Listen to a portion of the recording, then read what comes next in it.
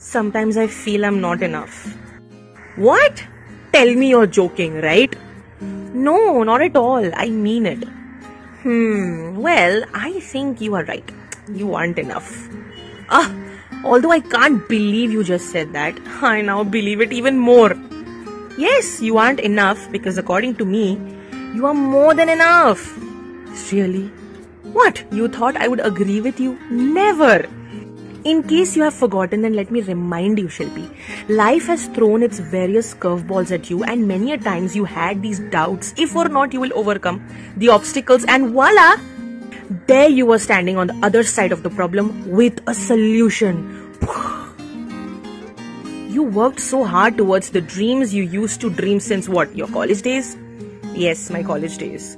You are like a pillar for your parents, a best friend come wife to your husband, his bestest half in fact, a wonderful mother who juggles between work and home but balances everything to the best she can, an amazing daughter-in-law.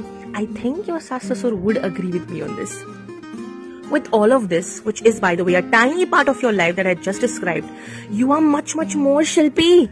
You're not enough. You're more than enough. Remember that. I love you, babes. Let me hug you. Yeah, okay, that's enough.